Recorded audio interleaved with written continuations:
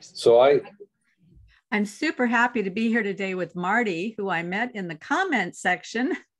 And I was just really enthused about his comments because it pointed out to me that he has a lot of missing pieces for the kind of work that I'm doing. And so I wanted to talk to Marty. And Marty, usually what we start with here is we have people kind of tell their story, how they came to where they are today. And so I'd kind of like to have you talk about that if you could. And then we'll talk about, I think we're going to talk mainly about Wolfgang Smith, but we'll probably get into some other things as well. Yes, of course. I made a comment very simply. As you mentioned ideology, and you've been musing about that in many different ways. Of course, there's many different ways we can even define that, but understanding your definition and Christianity, I made a comment that Christianity is an ideology unless we truly understand Judaism. So that's what provoked, and then you said, tell me more, and we went down a thread, and I'll probably follow that thread a little bit. Coming to I was born during the Cuban Missile Crisis, and so that puts me, and my brother, who was a year and a half, was born on the day John F. Kennedy was assassinated. But both of us were German immigrant sons. We spoke German in my home. My mother was from East Prussia. She lost everything to the Russians. And my father from Yugoslavia, but they were German people, and they ended up in a little Baptist church in Cleveland, Ohio. And they were my parents were tailors and my uncles were tool and die makers. And so that's the world I grew up with, a Baptist church, very into understanding theology, understanding Christianity. But they were the Germans who suffered immensely, and they didn't seem to fit in with some of the other waves of immigrants, but they came to Cleveland to work.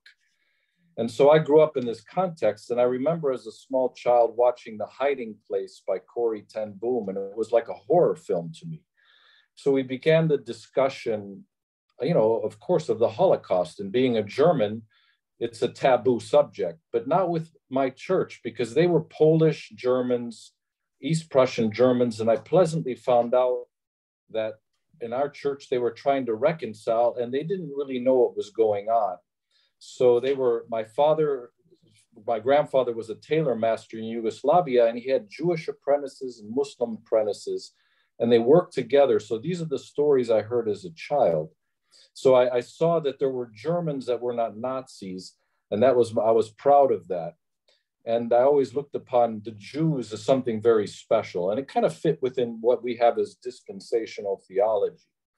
So when I made a commitment for Christ to follow him, it was actually a Keith Green memorial concert. He was a Jew. And then there was also Jews for Jesus, who I was supporting, and they asked me to go on an outreach. And I denied to go on an outreach with Jews for Jesus because I just said, why should I preach the gospel to the Jews when they gave us the gospel? They gave us Jesus. And it was kind of like a hold this thought moment, 1983. So I went to the nations, as Keith Green told us to do before he was killed in that plane crash. And they made those memorial concerts. And I had this literature in my hand after I brought my youth group there, and said they needed machinists, tool and die and welders on this ship. So I joined the Doulos ship as a machinist in 1984. I did that for a year. And then, of course... Now, wait a minute. The Doulos ship was part of Operation Mobilization? Correct. And just for the people who don't know what that is, could you explain that? Yeah, these were missionary book ships. Sometimes you hear about the mercy ships. We were the book ships, and we worked very close with the mercy ships, YWAM. It was founded by a man named George Verwer, who's still alive today. And the director at the time was George Miley and Frank Dietz. And these people made tremendous impacts upon my life. And then just being able to come to Europe again, because I had been in Europe in 1981, and I had come to Europe often as a child. And I saw already the secularism of Europe. I saw the taboos of my German family. And I grew up always wondering and wanting to preach the gospel to them, but they could care less. They were happy as atheists, and they had everything they needed. So I went to Austria, and in differentiating ourselves from Jehovah's Witnesses, we would go to door with music, and I could play the guitar, so I would sing at door to door telling people about Jesus. And the town I was working in was called Judenburg. and which was, I found out the history was like a Jewish enclave during the medieval times, and it had some history in there. So I always had this Jewish haunting thought, but I said, I'm not going to go there. I studied at a school called Prairie Bible Institute in Canada. It was very dispensational, and you just started seeing things unravel there of the evangelical Billy Graham generation that I grew up in. And you saw the post-modernity issue being very front and center. Then I went back to O.M. Ships. My wife and I had been married. Our daughter was born in Three Hills, and I went back to what was called the Logos 2, and I worked there for 3 years.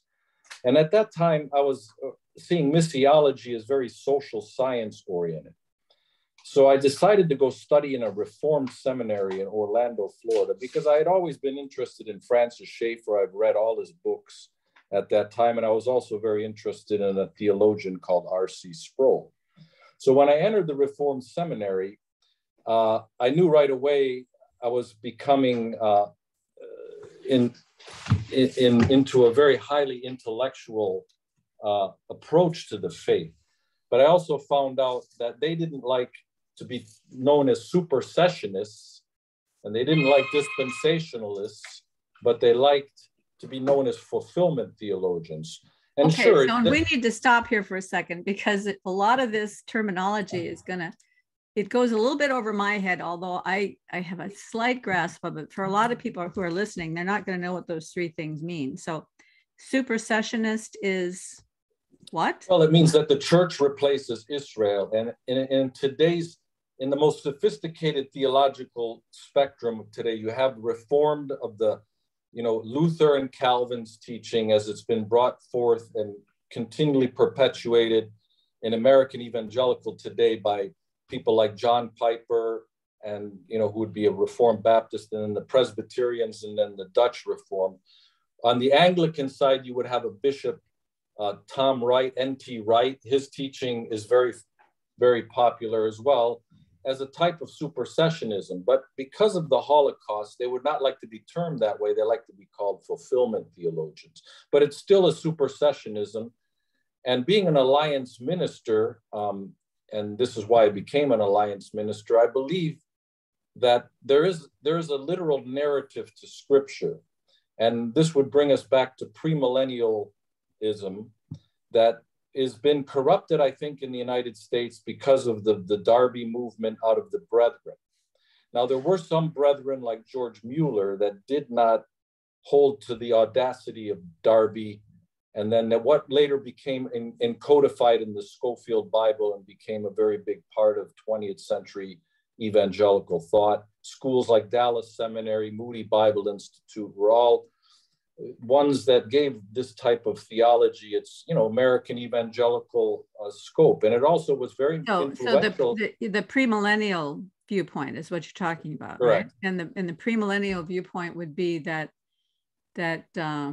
Jesus would come and sort it out, and there would be 100,000-year millennial reign. Correct. Mm-hmm. Okay. So it is like an apocalyptic gospel. So coming through the Reformed years, after I was in the Reformed seminary, I then took a job with the Swedish Relief and Development Organization, and where my wife had connections in Brazil, and I worked in developing organizations working for children, vulnerable children in 15 countries. So I lived basically in an airplane. I had a lot of time to read, and then we lived a few years in Sweden, and I began attending an Anglican church. And I was never, even though through those years I was actually ordained as a Presbyterian Church in America elder. It was a church in Orlando, Florida, and they still support us as missionaries, lovely people, friends from very special times who've always been with us. And I just enjoyed having this diversity. I mean, I grew up in, like maybe you, having the interdenominational connections, and always that was very special to me. But, knowing the nuances of our theological perspectives, I was always sensitive, because in mission, sometimes we put those aside. But nevertheless, now I was working in the gospel indeed. So much of evangelical was the word, Billy Graham crusades, preaching the gospel and word. And of course, I saw the holistic dimensions of the gospel and had a tremendous privilege to serve in those areas. But I also became theologically confronted with the abyss, the mystery. I mean, the Reformed have a way of putting God in a box. And it is, you get into these debates between free will and eternal security, the Calvinist Arminian debates, and there's many things there. Whereas in the Reformed tradition, it's not just all about salvation doctrine and substitutionary atonement type of theology, but there's also these epistemological dimensions. So I was very involved in also learning, how then shall we live? The old Francis Schaeffer, the Dutch schools, the Presbyterian schools, the old Princeton ways of common sense realism. I was looking at philosophy in a Calvinistic sense. And one of my professors there was Ronald Nash, and we had 3 schools of apologetics in Reformed Seminary. So it gave me a lot of things to kind of process. It took me 20 years to process it.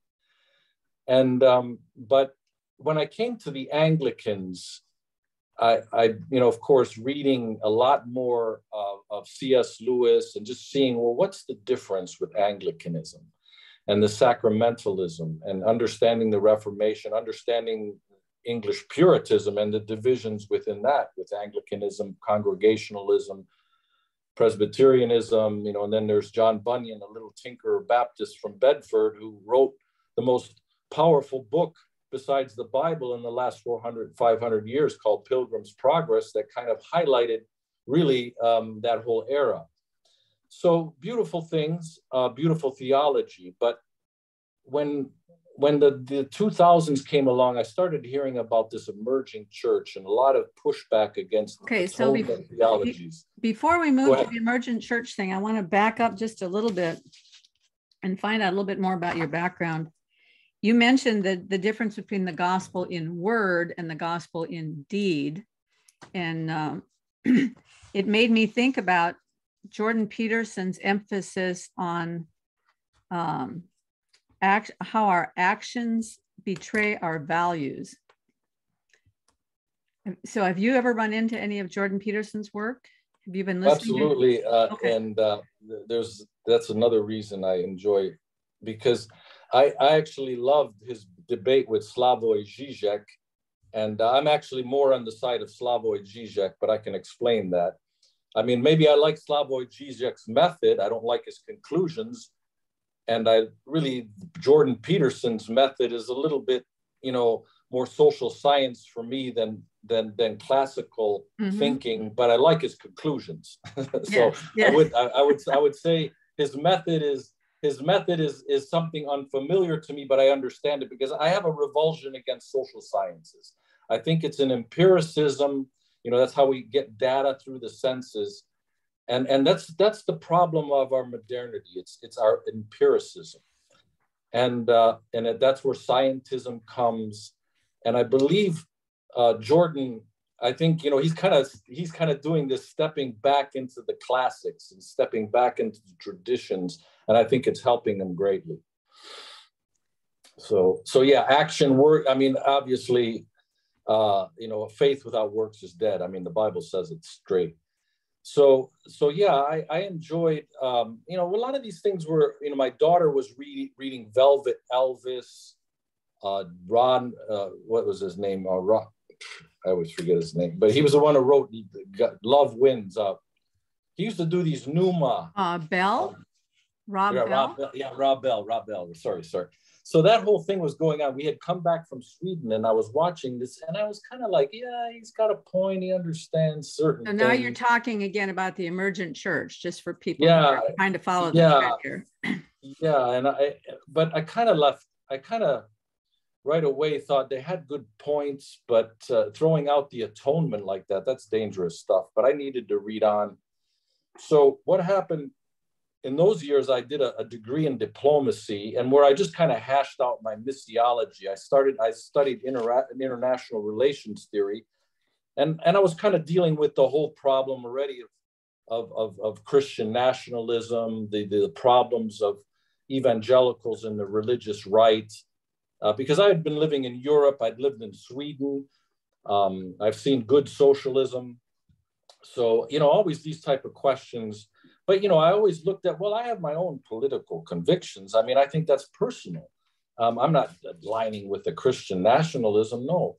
So these things kind of provoke things. And of course, in those years, I was reading a lot of Augustine's City of God, his Confessions, again, always going back to the classics.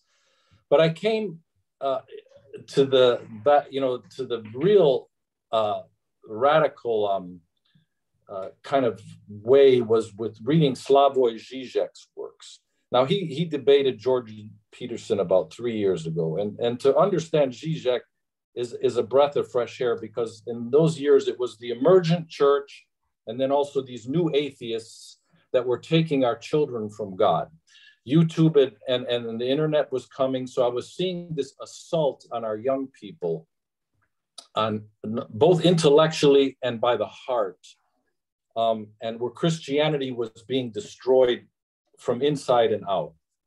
And but Zizek was a breath of fresh air, because he was, even though he was a Marxist atheist, and he still is, he criticized the new atheist for what he was. So he began these dialogues with a man from the radical Orthodox movement called John Milbank. Now, Milbank... Yeah, we did, just for those who are watching, we did a series of 6 episodes on John Milbank and radical Orthodoxy. So I will link to that in the show notes for people who are interested. And Milbank, is very applicable. Now, the evangelical left has Stanley Hauerwas, an ethicist that is very popular. And Stanley Hauerwas has been doing some serious work on Milbank's social theory for many years. And so these type of thoughts have been very, the University of Nottingham is kind of the groundwork for that. And they have a tremendous analysis of the culprits of modernity. Now, here it is. So I understood very well then that evangelicalism Protestant has a problem. Then I started to read the writings of Charles Taylor, and I started to see, obviously, there's 2 directions we can go, the secular or the sacred. So I was kind of, very enthralled by Milbank's work and a lot of the writers, Connor O'Sullivan, I think some of these various ones. And I thought they had a great critique on secularism. Of course, even denying that secularism even exists. So, but where were they getting this all? Was the medieval. So when in 2010, my wife's Peruvian Alliance Church asked us, and I finally became a pastor. I had been a missionary, I'd done consulting, I'd worked even for Ligonier Ministries, which is R.C. Sproul's teaching, and having all my friends from the whole spectrum always accessible to me. I'm not here to burn any bridges, and I'm not going to change my church. I have my Anglican friends, and my Roman Catholic friends. So I had the privilege to come to Italy to replant 2 churches in Milan and in Rome, and we decided to stay in Rome. So while I'm in Rome, I decided to study with the Catholic institutions. I thought I could get my doctorate, but in the ecclesial Catholic system, you have to step back. So I had to do a bachelor's all over again in philosophy, but it took me a year, and it was my glorified Italian lesson. So I did it with the Salesians in 2012 and 13. In the Salesian University, I met an Italian, Graziano Perillo, and he took me to the Dominican monks, and I met this German Dominican monk. And since I could speak German, I remember when the first time I met him, he goes, "Hello, I'm Walter Sinner. I'm a sinner." No, I'm Senner. He says, "I'm a sinner." And, and we just connected from then. And I found out that he was the historian of the Dominican order on Meister Eckhart. And when I heard that, my jaw dropped, because I had enough understanding of who Meister Eckhart was. But boy, I got to spend 5 years with him learning Meister Eckhart. I wrote a thesis on Meister Eckhart, and dear Walter Senner passed away 2020. There's a lot, I can write a whole book of my experience, but I studied with the Dominican monks. I thought I could do I got into the licentiate. And of course, there you have to learn Latin. So it took me 8 times. On the 9th time, it was a charm, to translate 30 minutes of Thomas Aquinas, and Thomas Aquinas is Latin is easy. I mean, Augustine, he's got the Latin, and, you know, but so I tried, but I had that privilege to be with Walter Center and take all these courses. I learned Thomas Aquinas very, very well. And my dear wife and I were working in this church. I was right there in the Anglican. Our church was in the Roman Forum with another brother, a Baptist pastor named Leonardo Di Chirico, who is the expert, in my opinion, on Roman Catholicism from an evangelical perspective. He did his PhD at King's College on post-Vatican II perspectives of Roman Catholicism. But I love Leo because he would sit down with Catholic priests and he would just dialogue with them. And the way he would do it was such a winsome way. Now, I want to say this very clearly. My best friends in Rome were priests and nuns. I had a tremendous camaraderie. But when I was in Rome, I would meet many evangelicals who swam the Tiber, who became Roman Catholics because of the problem of evangelicalism, that we are superficial and they have therefore. So they used to ask me, when did you convert to Catholicism? And I always used to tell them, no, I'm not a Tiber swimmer, I'm a Tiber splasher. So I wade into the waters, you know, so I had a lot of good, I would never with my Roman Catholic priests and nuns friends get into polemics. I would just love to be with them because I could share them about my relationship I have with Jesus. But every once in a while I would meet the other ones and I would kind of zing them in, you know, little polemical things but I have, you know, plenty of friends who've converted to Roman Catholicism out of evangelicalism and Eastern Orthodoxy. And to me, and, you know, they're still brothers in Christ. I have no, you know, I've seen these trajectories in many people's lives. So it's not an issue, but this is my issue. My issue is let us understand the system. Because so much today we take atomistically. You know, we'll read a Henry Nouwen and we'll read a Richard Rohr. And, you know, my wife's a chaplain with the Adventists and she was reading Henry Nouwen. She was so excited. And I said, well, you know who he is. You know, but then I would explain it to her. But, you know, that's how Meister Eckhart and the mystical tradition has been very much part of the Christian Missionary Alliance. Our founder, A.B. Simpson, and another name you may know, A.W. Tozer, were great students of the mystics. So that's what also. Now, I never knew that about Tozer. That's really interesting. Yeah, and so the reason. So hold on just a second. Yeah, now, go ahead. This is surprising to me too about the CMA and Meister Eckhart. Well, Eckhart is the source of everything. Now, this is a whole nother discussion in itself. The source of everything. The source of what everything? Of Western mysticism. Okay. Because before we get into that, I have a question for you about your friends that have converted to either Catholicism or Eastern Orthodoxy, based on your kind of assessment of that time period in their lives. Do you have an idea of why they did that? I mean, I also have friends who have done that, and so I'm curious as to your observations. Yeah, that's a great question. I mean, knowing American evangelicalism, I don't blame it. So, but that of course, in one way, you know, always takes the second look. Well, and so, but when you said knowing Western evangelicalism, you don't blame them. Okay, that's a very inside statement, as though everybody's going to automatically understand what you mean. So, what is it about Western evangelicalism that is missing, or that is on the wrong trajectory, that would cause someone to go and convert to Catholicism or Eastern Orthodoxy, in your opinion? There's many different streams to it. It could be the sacramental. It could be the John Henry Newman argument, you know, because he was an Oxford Anglican, and he said, well, if you want to make yourself a historical Christian, you have to convert to Roman Catholicism. That's what he did. He's of that sort. There's the mystical, the ones who want to get more into understanding. Of course, Meister Eckhart was condemned, and I can talk all about that, by the same Pope that canonized Thomas Aquinas.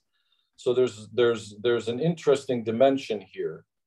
And then also, you know, I have many Swedish friends who've converted to Roman Catholicism because they say the Swedish Lutheran Church and most of Protestant, and this is now bringing it here to Europe, as just social, political, liberal institutions that don't even stand up for the same values that they hold to. So one of my good friends I've worked many years with in Sweden in early childhood development, she converted to Roman Catholicism. And, you know, I still work together. I'm on her board.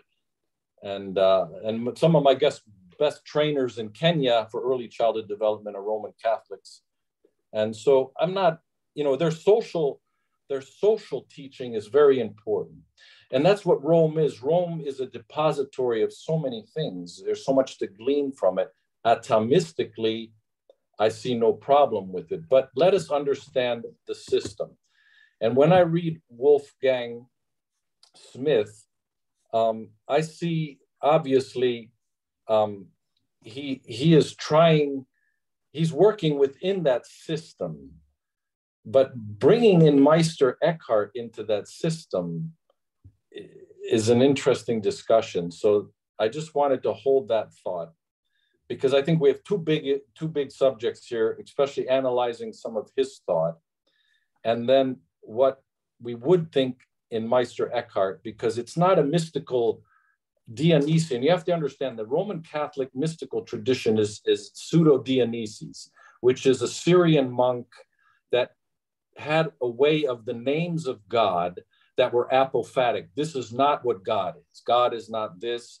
And so there was this Neoplatonic mixture with Dionysius, and then the Saint Denis, as the French would call him, with participation. So the whole Platonic tradition, and see, this was the thing.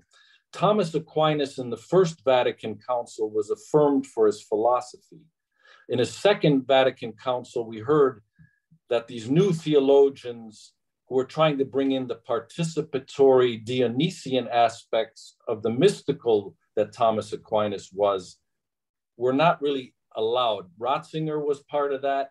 You know, people like Hans Urs von Balthasar, you know, Karl Barth was his dialogue partner. He was kind of in the outside looking in. A great Jesuit named Henri de Lubac, is actually who John Milbank did his doctoral work on. So these are called the French Nouvelle Theologians.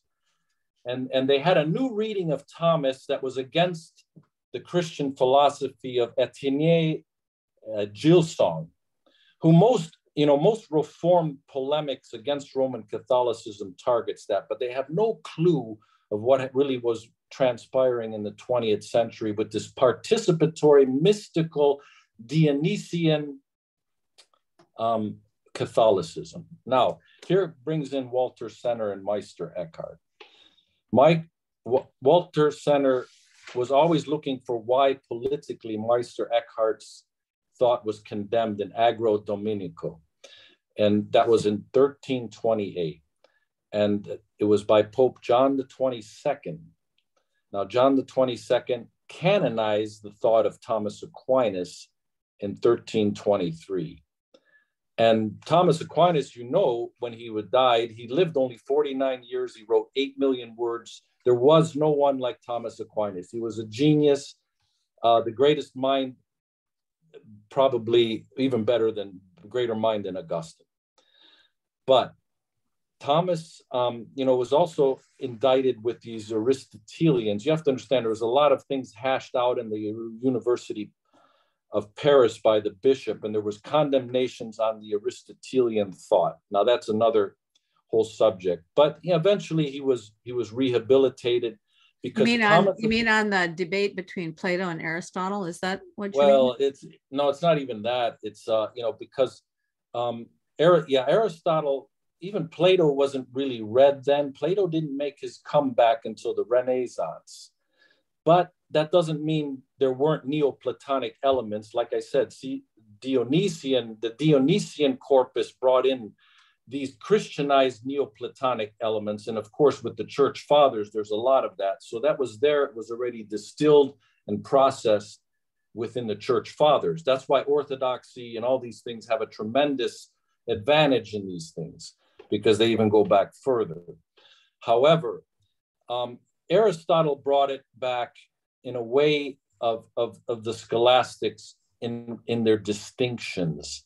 And see, this is the great difference with Roman Catholicism and its high scholasticism, and then Eastern Orthodoxy and its mysticism. And there's lots of nuance to that. But the Dionysian corpus is the closest it gets. Now, here's Meister Eckhart's thought was condemned, 28 articles.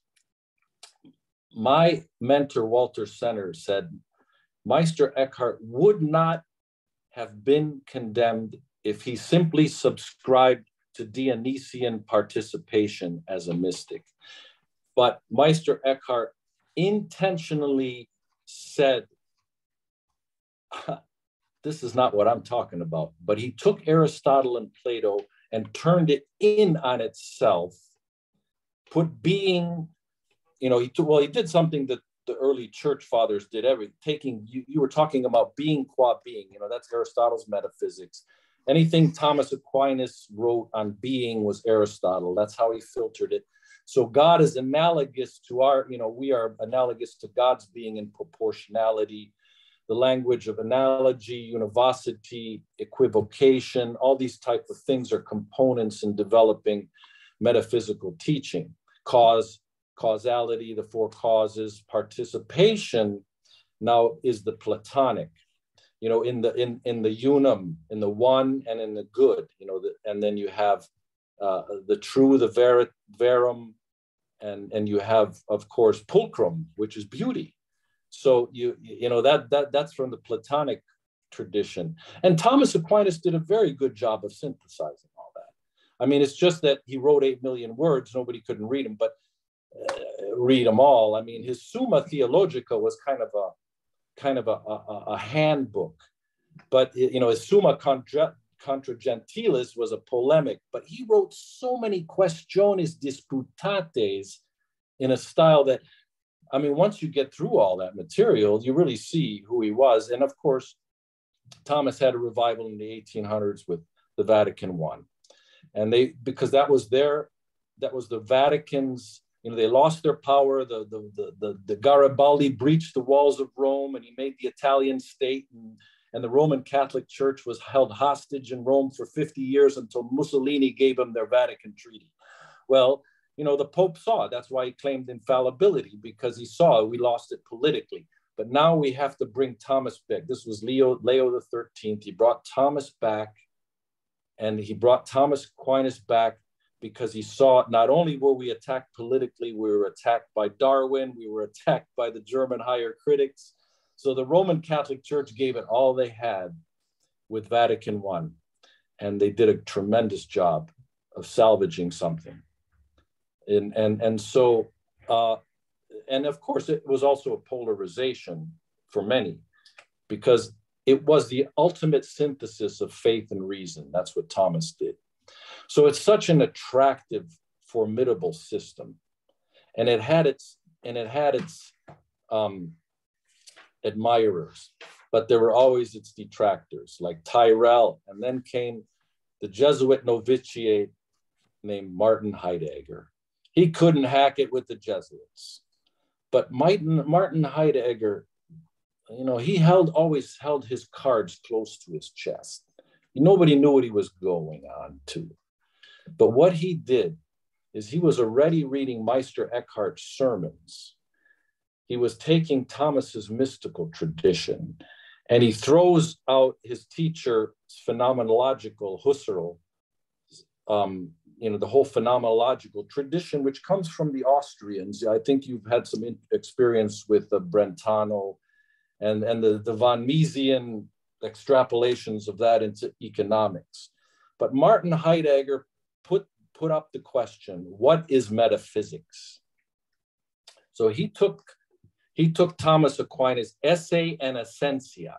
That was the great work of Thomas Aquinas. Being and essence, in God, being and essence are one, but in all other creatures, it's separate.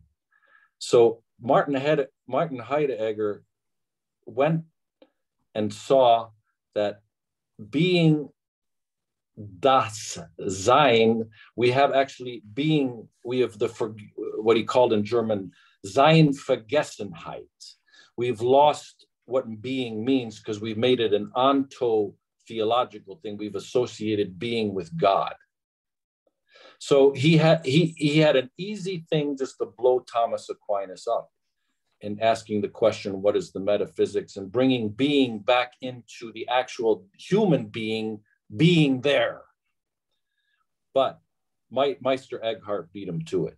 Meister Eckhart already blew up Thomas Aquinas because he brought being back to the fact in his first Parisian question that God is being.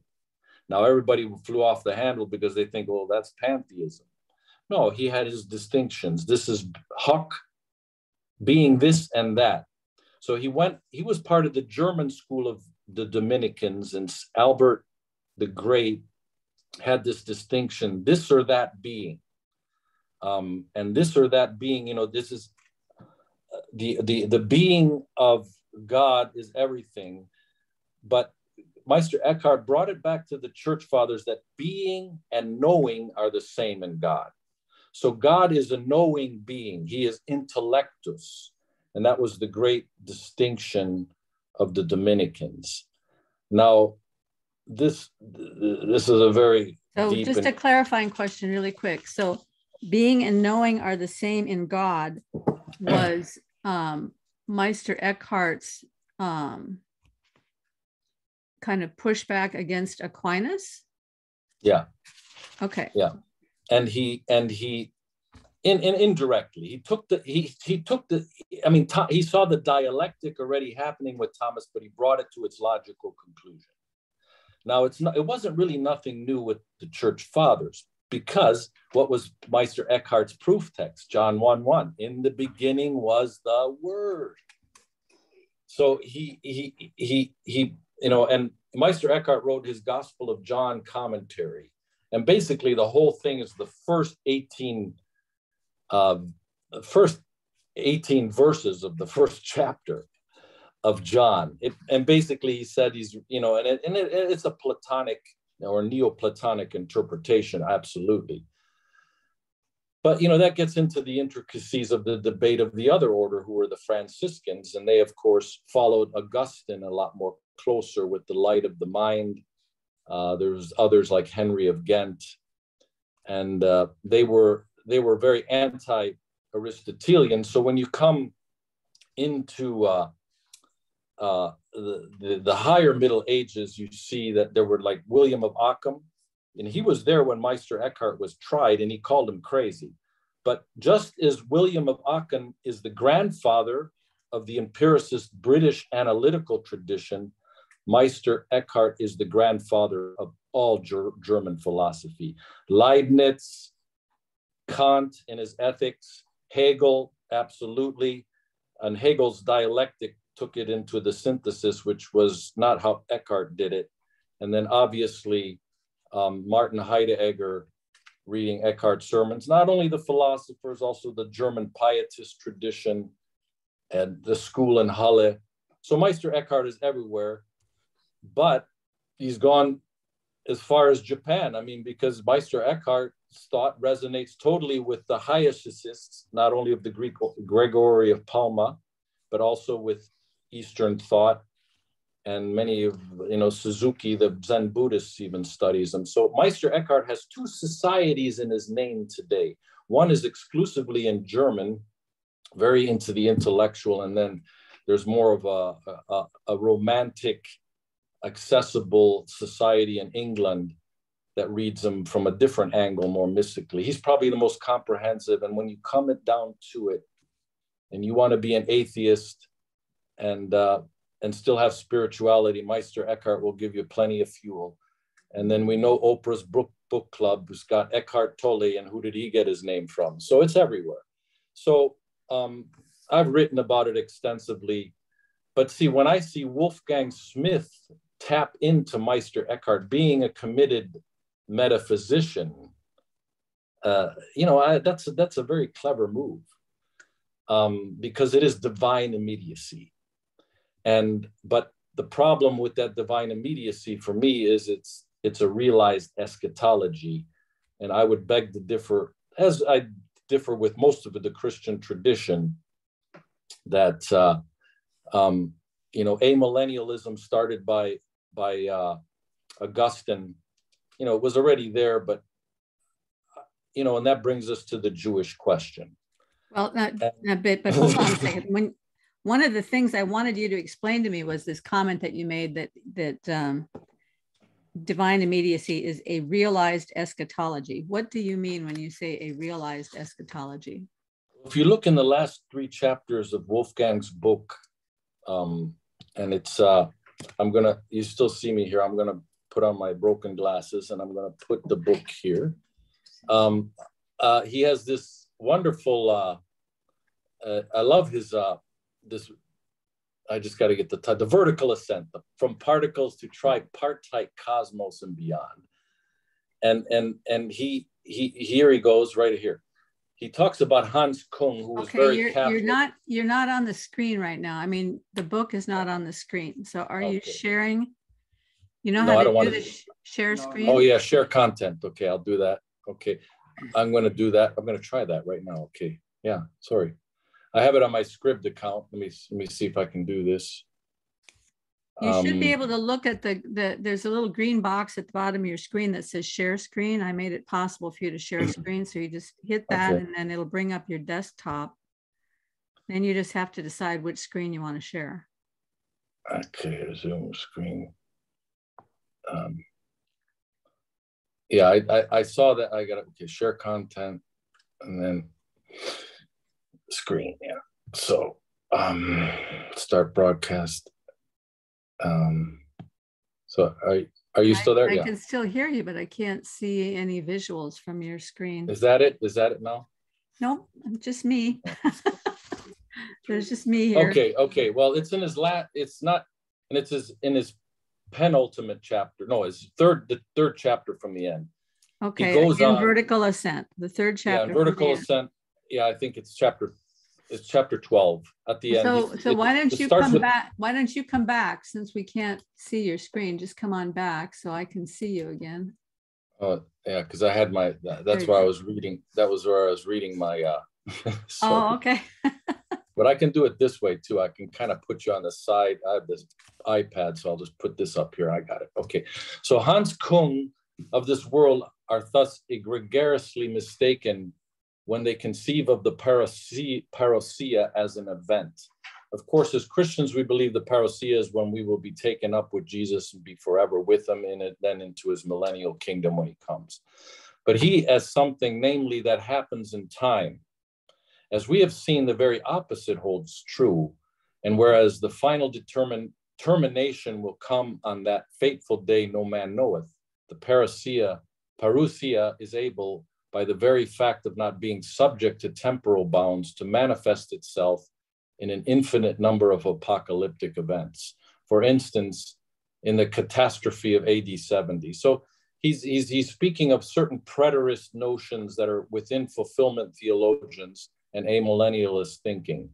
Ever since the resurrection. What does preterist mean? I mean, I could look it up, but it means that Jesus's prophetic pronouncements in Matthew 24 all happened when the temple was destroyed in Jerusalem. Now there's degrees of that. There's semi-preterists, but most amillennialists are preterists in that sense, and most even Eastern Orthodox are preterist in a certain sense too, because they don't even use the book of Revelation or the apocalypse in their liturgy. So ever since the resurrection of Christ, the parousia has in fact been near at hand for the Christian. So that's realized eschatology. And I don't deny that. I mean, I believe this is why I'm an alliance minister, because A.B. Simpson had the fourfold gospel. Jesus saves, Jesus sanctifies, Jesus heals, and he is our coming king. Now, A.B. Simpson was a historical premillennialist. He wasn't a dispensationalist, although he gave Schofield plenty of airtime and sold his Bibles. But the reality is the kingdom of God is not here yet. Now, the slogan in 20th century New Testament studies out of the Germans and then regurgitated by George Eldon Ladd, that the kingdom of God is here, but not yet. Okay, you've probably heard that plenty of times. Well, I disagree with that. I believe the kingdom of God is not here, but it is within us. That's why we pray, thy kingdom come. Now, to understand all these things, we have to understand Judaism, because Judaism preaches an apocalyptic gospel. Are we going to over-spiritualize everything? Meister Eckhart was the master of allegory and over-spiritualizing things, and there's lots of great we can glean from him. But as an evangelical who believes that I'm not going to sort this world out, no Christian nationalism is either. But this book is a narrative of a people that were chosen. And you have to really understand the way that they see things rather than how we as Christians see them. Now, I started that way. I became You mean when you say this book, you mean the Old Testament? Yeah, and I like to call it the Tanakh. Okay. Because the Old Testament is a derogatory term. Yeah. And the New Testament as being established is not correct. It's been deposited, and that's the kingdom of God in it. It's been deposited in us, but it's physical form, and the land, the city, Jerusalem, is going to see its fulfillment. Now, this is where I began my quest into Judaism. I started with the faith. The Logos Bible software had a scholar in residence, Michael Heiser.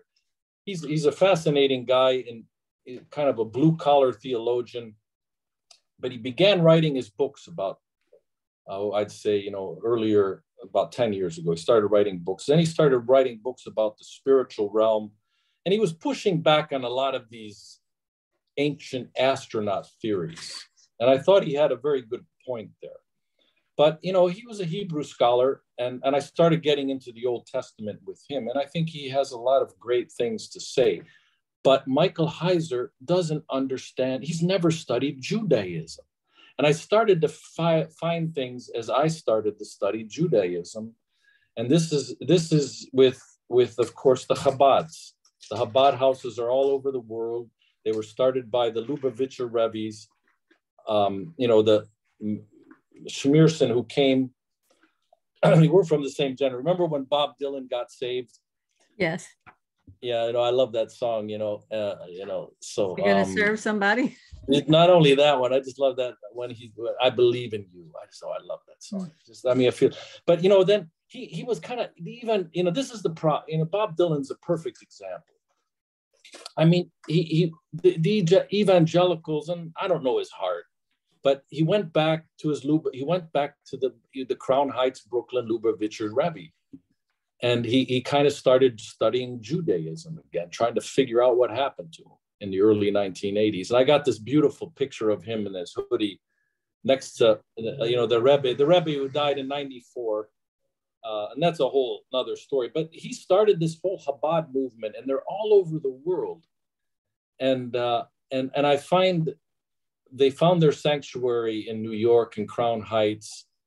And I think the whole Chabad movement is an essential study. If a Christian is going to do Jewish studies, they have to study them, because you have to understand the Holocaust destroyed Ashkenazi Judaism. Now, here's the problem with Judaism today, and it's the same problem we have with Thomas Aquinas, even though Thomas Aquinas was a genius.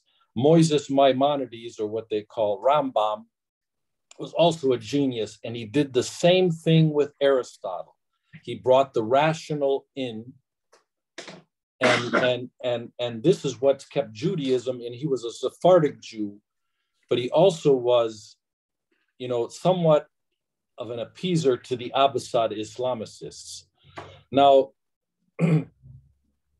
you have to understand that the Ashkenazi Jews, and probably the greatest, movie of depicting their life was Fiddler on the Roof. I'm sure you've seen it. So the shtetl in the Ukraine and Belarus. And the Ashkenazi Jews were the first ones taken to the gas chambers. They were the cream of the Jews that understood the Messianic tradition. And many out of them, there came other Messianists.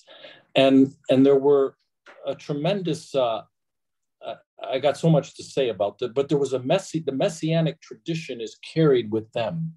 And in their Yom Kippur prayers and in their Rosh Hashanah prayers, they're praying to the Messiah for the forgiveness of sin. And it's Yeshua. And Yeshua is known. And of course, Rambam, the Maimonidean influences have over-rationalized Judaism, and that they gained the stronghold in the new state of Israel. But Crown Heights... Could I jump in with a question here?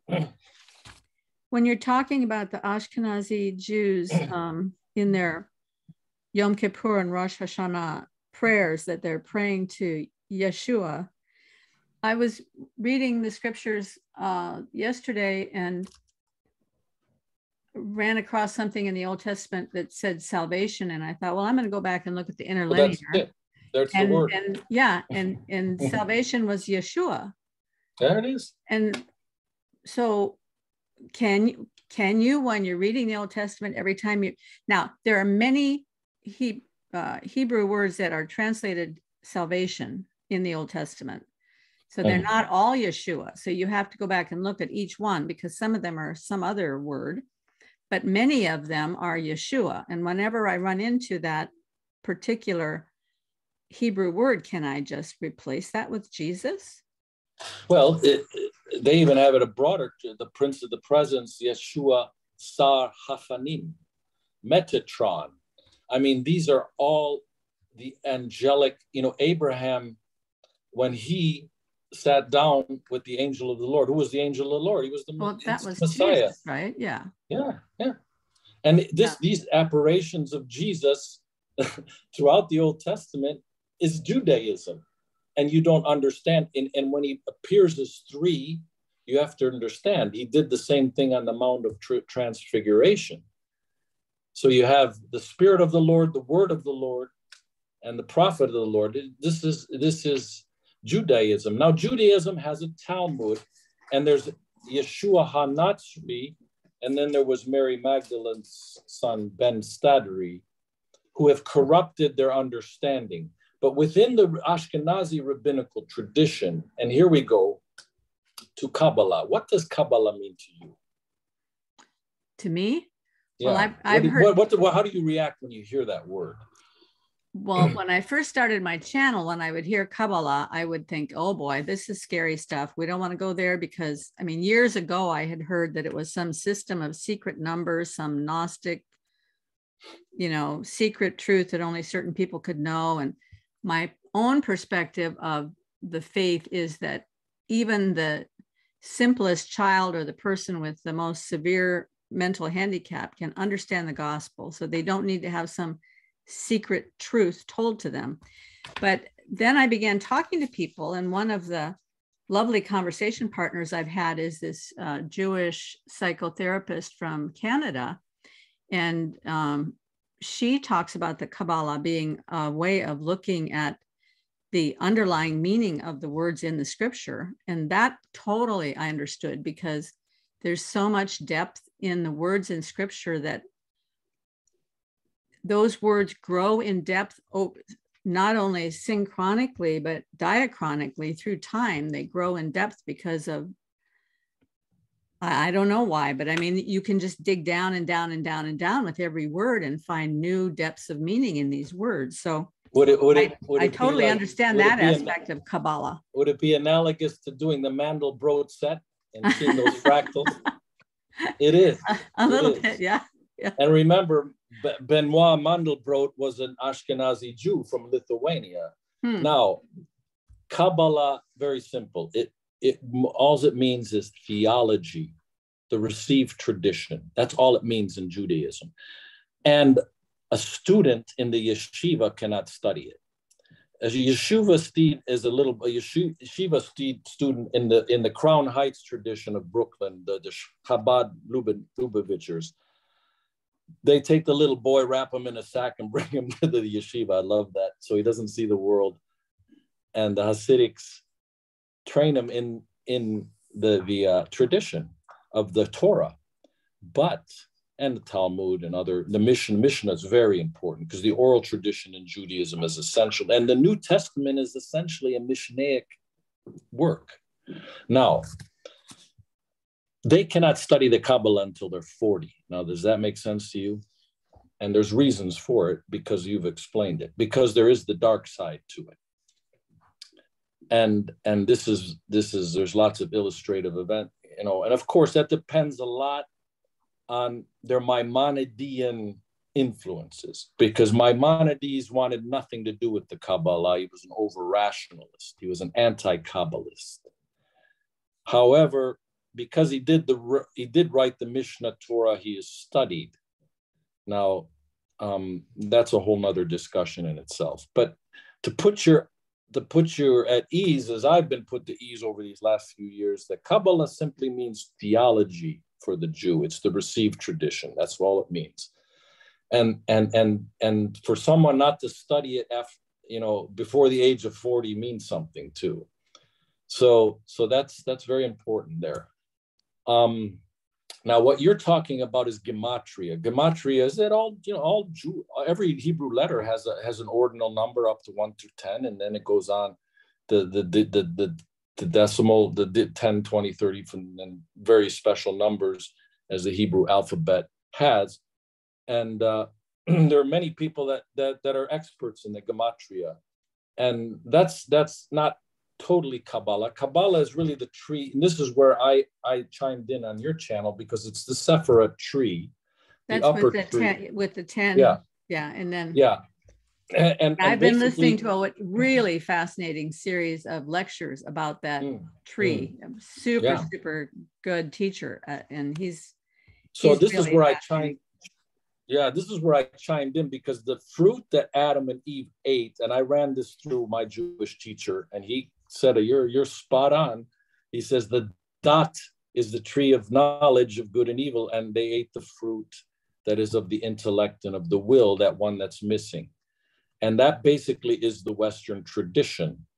And that's okay. I mean, we've analyzed it. That's why I look at someone like a Wolfgang Smith as the perfect describer.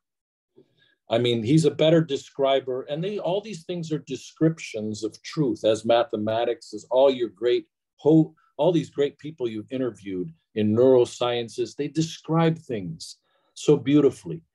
But the only prescription is, the Holy Scriptures as they've been given to us.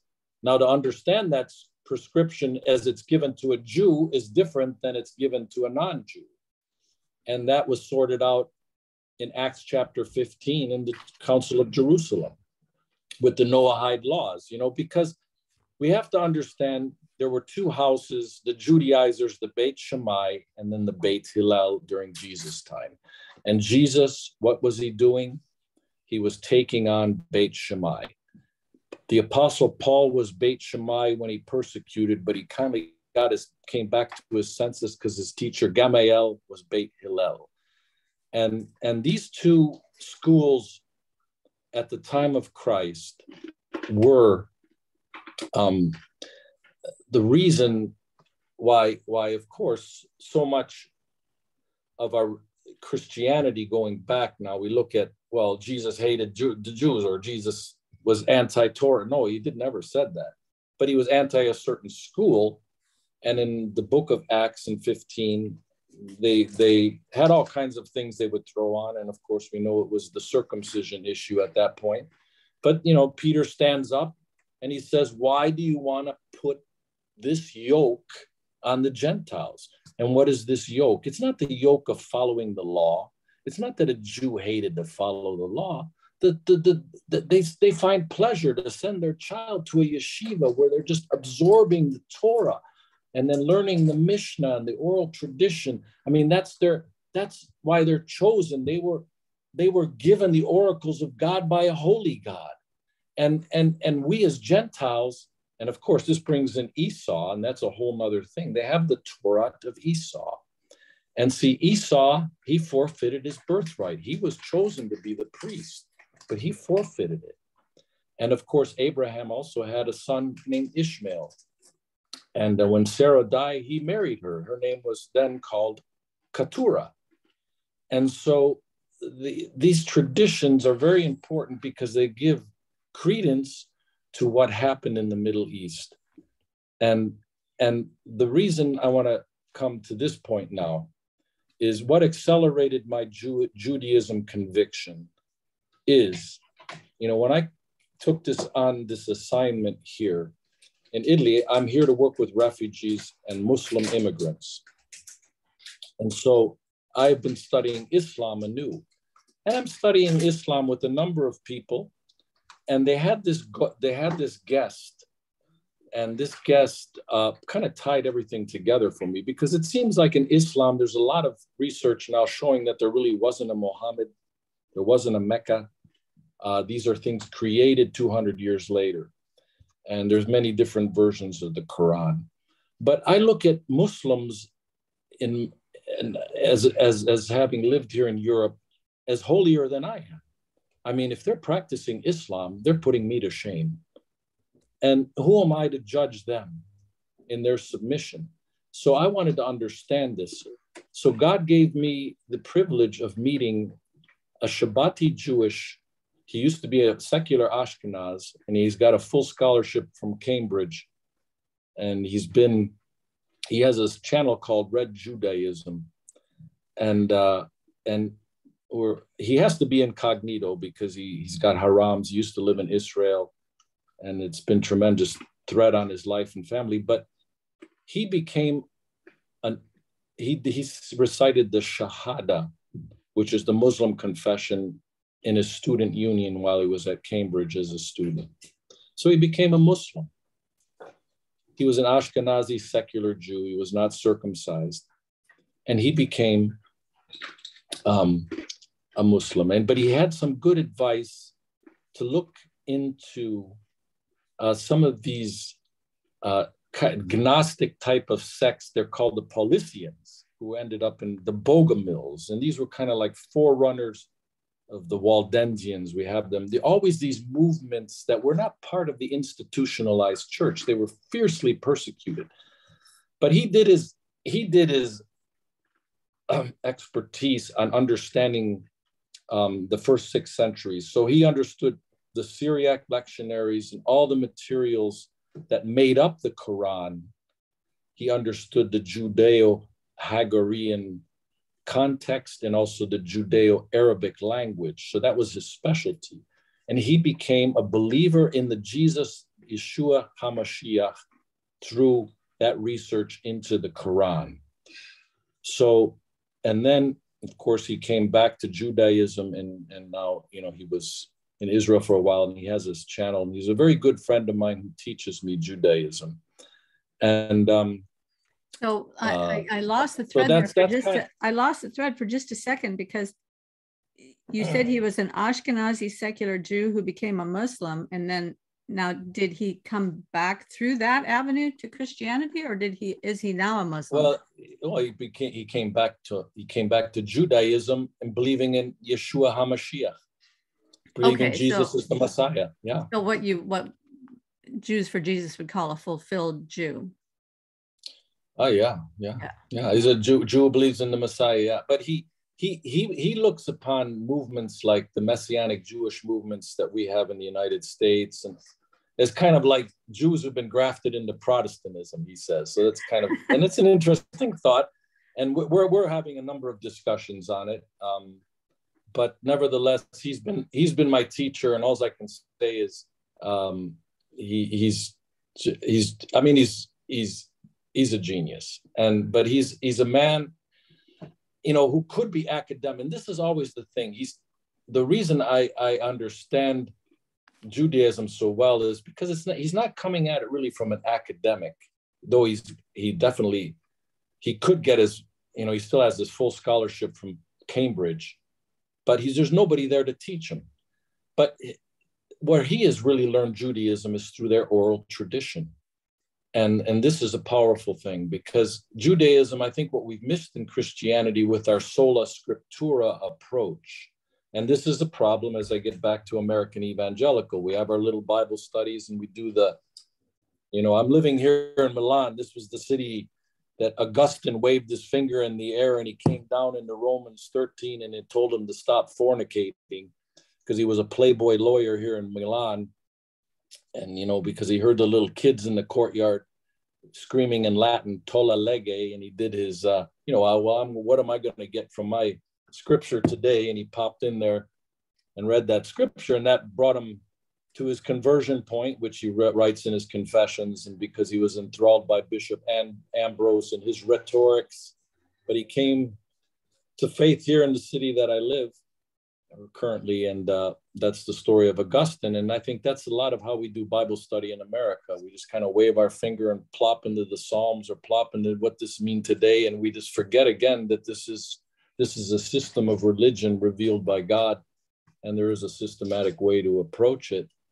And that's what Talmud means. Talmud simply means disciple, Talmudim. And that's why they crafted these wonderful works, the Jerusalemi, because they saw the Torah tradition waning, and they had to write it and know how to pass it on. And then they went to Babylon, the 4th century, Babylonian Talmud. And a lot of out of the Babylonian Talmud came the scriptures that made up Islam. So really, Islam in its initial stages was a Messianic Jewish movement, because the name Muhammad, there's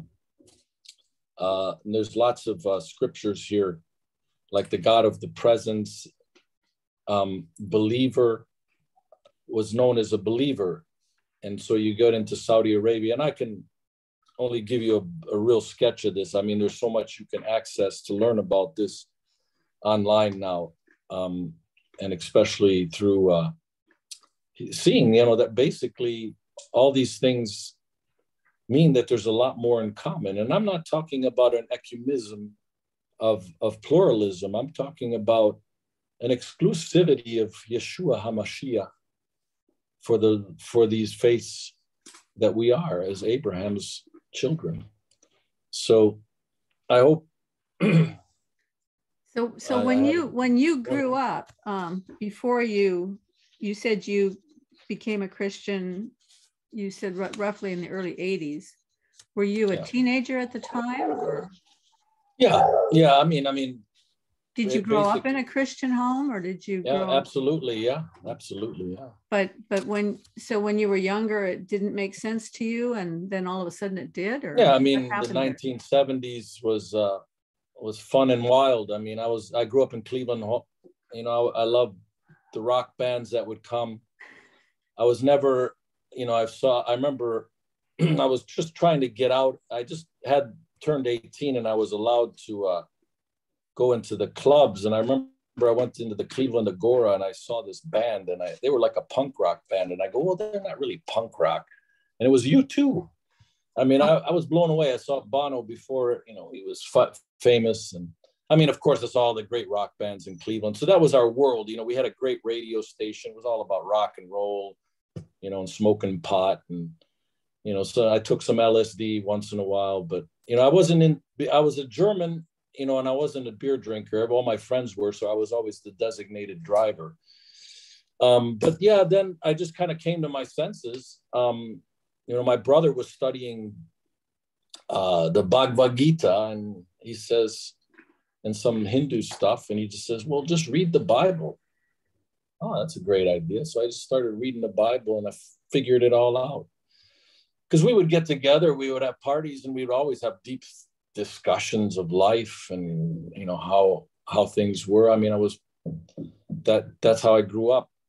Money in my youth that I grew up with, we all kind of had that same trajectory. And then finally, when we got our lives sorted out, we had a Bible study, and we, used to grow in the Lord, and did things in the early 1980s to outreaches, went and shared the gospel with people on the streets. And so yeah, that got me into missions, and then I worked with the Boys Brigade, and I look back at all those years as God had his hand upon me. I could have been easily sucked into the world of, I look at those around me and those who followed Christ all through these years, as maybe in a different way. Maybe they haven't taken such a radical trajectory as I have, but I was always young. When I was young, I was always restless, my mother would say. So I loved to travel, and I joined the ship ministry. And over the last 35, 40 years, I've been in over 70 countries with the ship ministry, and have been given a tremendous privilege to serve God, and a tremendous privilege to study and read, to be someone who follows hard. And it's just simply Christ in me, the hope of glory. That's all it is. And the older you grow, the more you see yourself needing his holy presence and knowing how unworthy you are. Boy, isn't that the truth? I mean, having to face that every day. But the interesting thing is that does not lead to despair. It just leads to joy, Yeah. So I think a lot of people hear us talk about, oh, I see how unworthy I am. And they think, oh, you're hiding over in a corner, feeling sorry for yourself or something like that. But all it does is point out his glory, and that he is, merciful and compassionate and slow to anger and abounding in love, and pouring out his grace and mercy on me every minute, and holding the universe together every moment. So results in a lot of joy. But I want to go back and ask one more question. We've only got maybe 10, 15 minutes left here.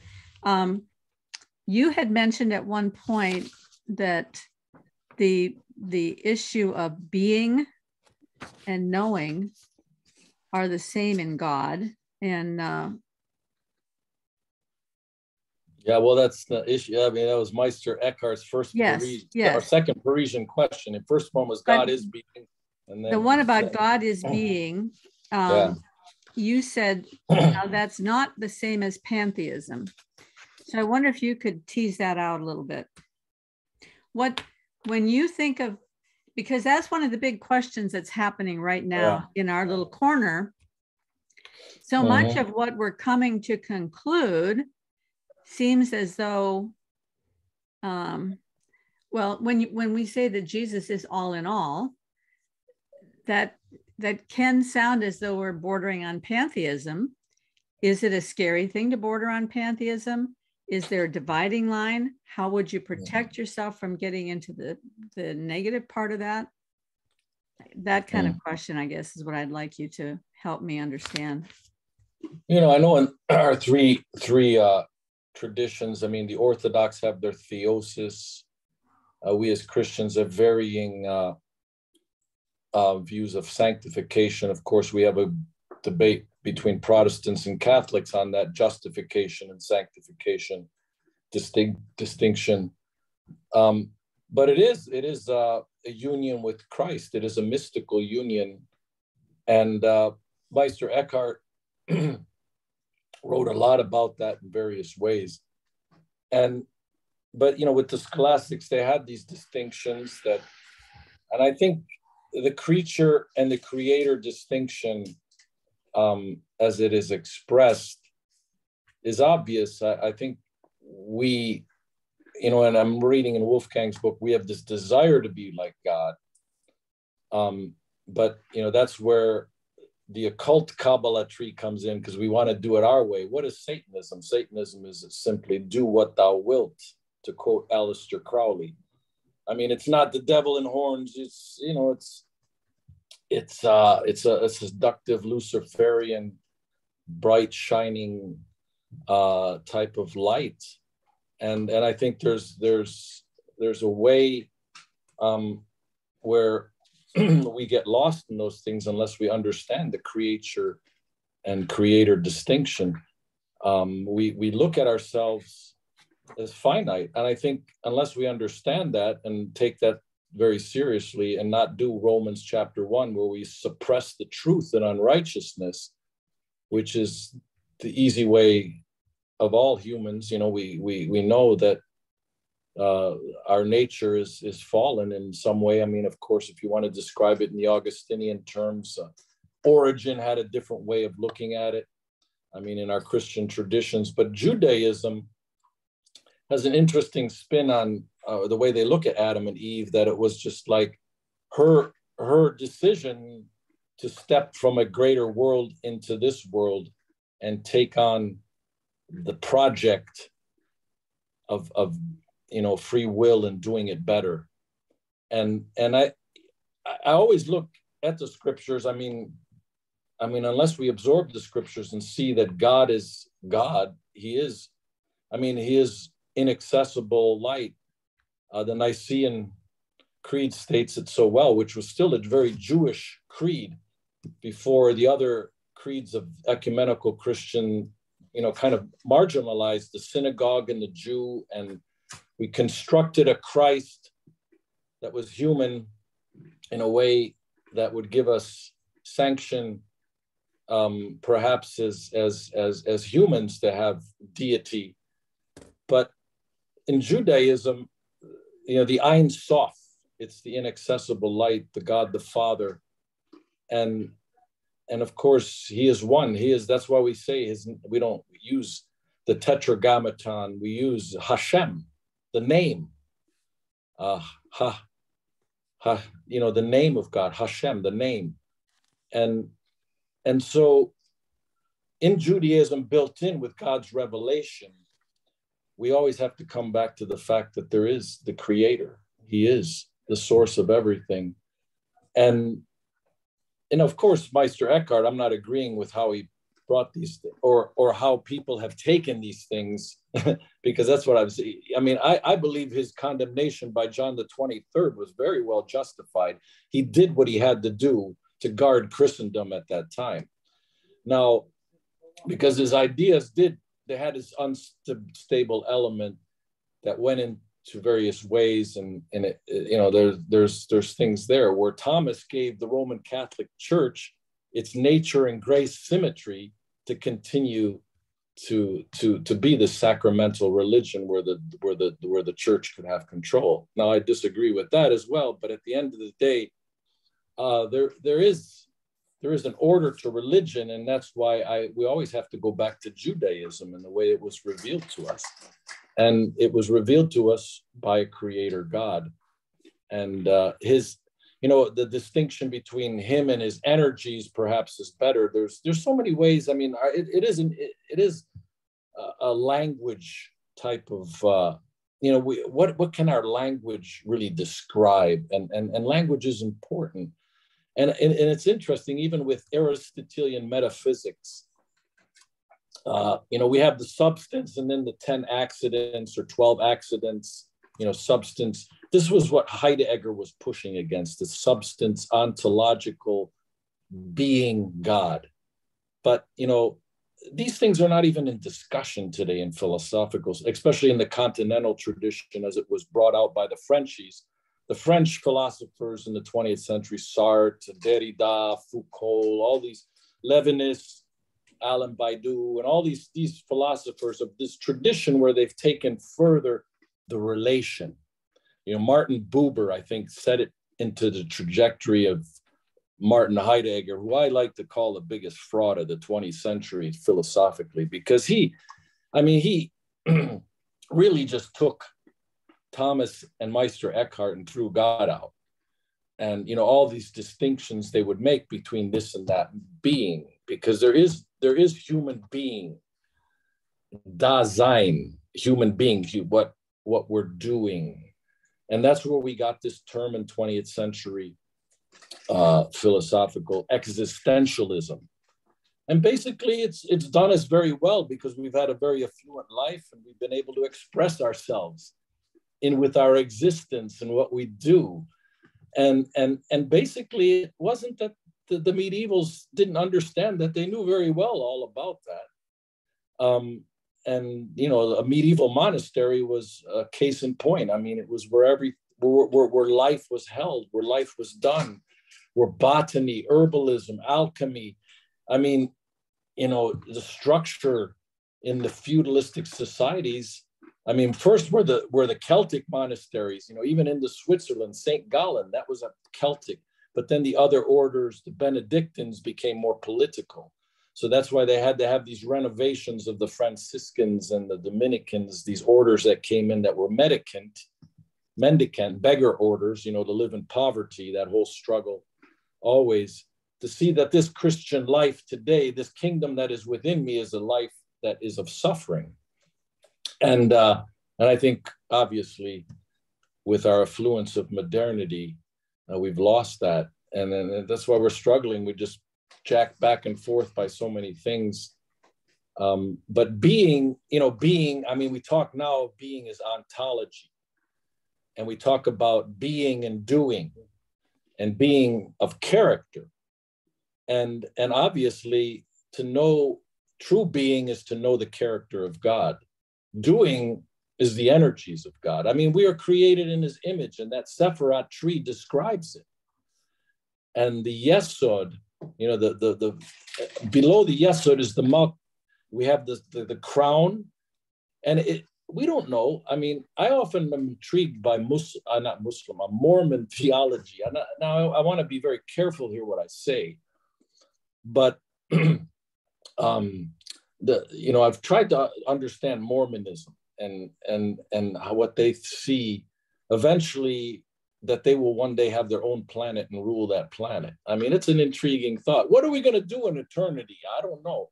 But all I know is first we have 1,000 years to where he's going to come and roll with an iron rod and sort this place out. And I believe we're going to use the Kabbalah as the roadmap to make it right. And we're going to bring justice.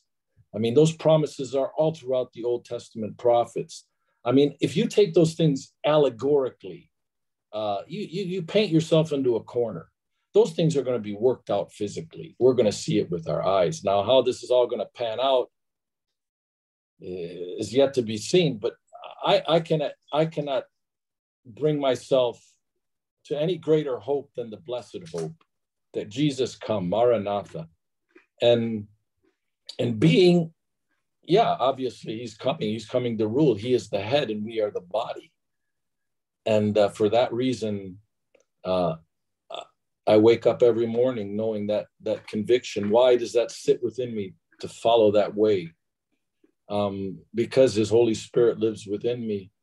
And that's the blessed hope. And that's how we're to encourage each other. It says in Thessalonians, encourage each other with these things. There's Jesus, even his life. What was it? The joy that was set before him. He endured the suffering of the cross. And I think a lot of the things we have with the sacrificial and substitutionary dogma arguments of, if we throw that out, we don't have Christianity. I think we miss the fact that the suffering and the substitution is what we should be going through. Paul talks about how I make up in my body the suffering of Christ. I remember years ago when I was a new believer reading that and thinking, what on earth is he talking about? But the older I get, the more that starts to make sense, because I was thinking about this in terms of a discussion I was having on some other comment thread about conformist theory, trying to understand what conformist theory was. And I still don't think I actually understand what conformist theory is, but what it brings into my mind is this picture of, through a lot of the study that I've been doing, I started coming to the conclusion that there is this space occupied by Jesus that also is the same space that is reality, and that is truth and goodness and beauty and the way and the life. This is all the same space, and that is the reality that we're being called towards. And so as we seek to align ourselves with that reality, if I'm looking at this from the Jordan Peterson viewpoint, as I seek to align myself with this reality, what's actually happening. You know, in the scripture, it says that I grow up into him who is the head, but then, right? So I am in him, but then he is also in me. And those two things working together actually create a kind of an impression, almost like a wax seal, so that impress is what I am becoming. But that impress is very similar to the idea of suffering. The word for suffering in that verse in the New Testament where Jesus says, "Suffer the little children to come unto me, permit them to come unto me." That permission, we have to give permission for that kind of suffering, and that giving of permission is what allows that impress to take place in our lives. And so, yeah, anyway. That's Meister Eckhart. That's Meister Eckhart. Is it really? Yeah. But you said there's a lot of stuff about Meister Eckhart that's a problem. So am I getting off into a weird spot? No. Well, I want to say that's still to be that the jury's still out, because he was condemned. A lot of things that he wrote were burned. I mean, just to find his manuscript, his Latin works were actually used by the Nazis. I mean, to perpetuate the German superiority of the race. I mean, that's how brilliant Eckhart was. But didn't Heidegger also fall into that trap? I mean, Heidegger became a Nazi. Yeah, he did. Yeah. I mean, because he was looking for that social cohesion. He saw maybe that's what was being offered by the Third Reich at that time. When I'm speaking of that, I'm speaking more in terms of the religious. You know, when we're trying to be guardians of Orthodoxy, the Catholic Church had to do that. For, you know, I'm putting myself in the shoes of the Pope here. So, you know, in terms of religion, and because it obviously allowed. I can send you some really good talks on Eckhart. One is by John Connolly. He did a wonderful book on Eckhart. And I would suggest reading Eckhart more from people who've analyzed him philosophically as a philosopher rather than a mystic, because that's where a lot of the trouble comes in. Because we have enough today where we can transcend certain boundaries. But there's a great a work of John Connolly, Living Without the Why. Living Without the Why. John Connolly was an Amherst professor, but he did a very nice little talk on Eckhart. It's on YouTube. I can send it to you. It's very accessible. It's very accessible. I'd rather have his, there's lots of great scholars on Meister Eckhart. Mm-hmm. I mean, to simplify his thought would be a travesty. He just keeps giving and giving and giving.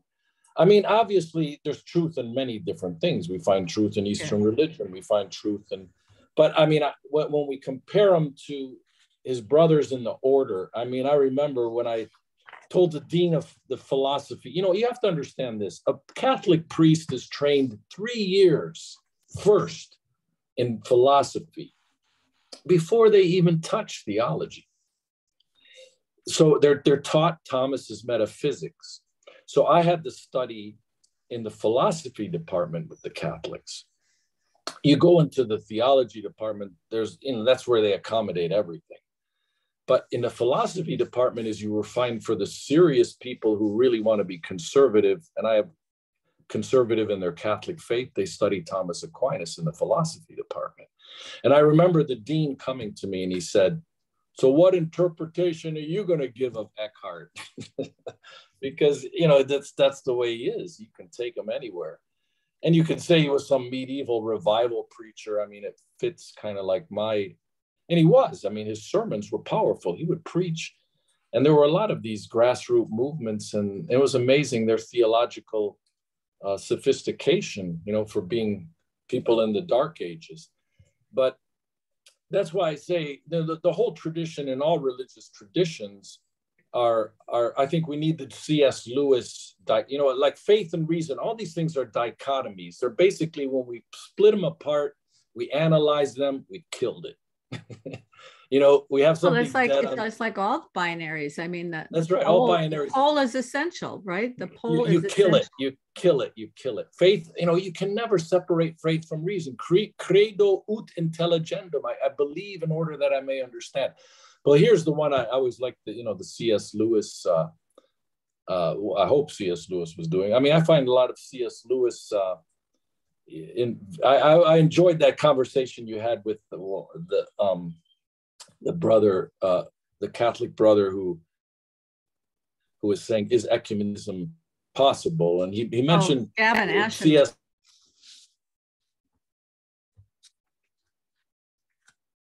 Gavin Ashenden, a very influential writer, Dame Iris Merodach on Stanley Hauerwas. But when you get into excuse me, the whole aspect of of course, Iris Murdoch plan. Who was I talking before? I just went on ahead a little bit, digressed or went. Gavin Ashenden, I think. Yeah. Gavin. Well, C.S. Lewis. Sorry, getting back to C.S. Lewis. Well, C.S. Lewis. The way you read C.S. Lewis is with discernment and imagination, and I think that's the dichotomy of our age that we need to hold together: a discerning and an imaginative style. I mean, the creature and creator distinction. If you're living in this world and that's not obvious to you, I don't know. I mean, if you think we all got, but what does it mean to be God? And what does it mean to become like God? And we're created in his image. That obviously means that something is going on, that we're on some type of trajectory. And if we follow the right way, we're going to attain something. And whatever we do attain, it'll only make me more humble. And like you've heard the old adage, when I get my crowns in heaven, I'm going to cast them at his feet. I don't know. Like I say, if you're a true believer and you don't find that you're not needing him more, and that you think you've arrived, that obviously is not right. But if you're needing him more, and you could say, like Paul, I'm the chief of sinners. It's the Mandelbrot set. It just goes deeper and deeper, and it never ends. And so, I don't know. I'm just rambling on now, but I think that's probably a good place to wrap it up for now. Although I think we have lots more to talk about in the future if you're willing to come back again. But I love what you're doing, and I love the guests that you've had. I love your inquisitiveness, your accessibility, and I'd love to come back, maybe do a more structured thing a little bit. Yes. As I'm learning more in some things in Judaism, and helping Christians understand Judaism is very important sometimes. Well, I think it would be very interesting to take that Sephirot tree and take a look at that. And if you can figure out how to share a screen, then you could have some graphics, because I think it's very difficult to just talk about that, describe it without actually having it in front of us. And then of course, Meister Eckhart. I'm always, his thought is so fascinating, and it is at the end of the day Kabbalah. Let's plan that for the future. And for now, we'll wind this up with your last comment that every day we should be learning more and more how much we need him. Yeah, for sure. So thank you, Karen. It's been a blessing, Art, and thank you for responding to my comment and for giving me the benefit of all your many years of study. It's been quite I've got 8 pages of notes, and I didn't even get close to. Well, the thing is, I sensed right away when look at all that stuff.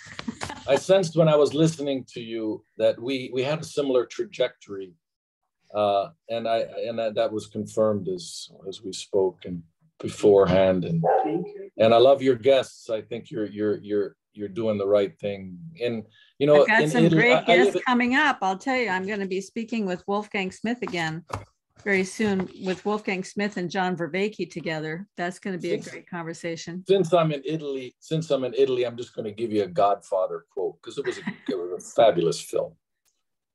But, you know, I've learned all through my life, because of my parents growing up with people who were different than them. And then oftentimes, you know, you have your others who call them enemies, you know, or, you know, we're not like them, or, you know, always this divisions we have within humanity.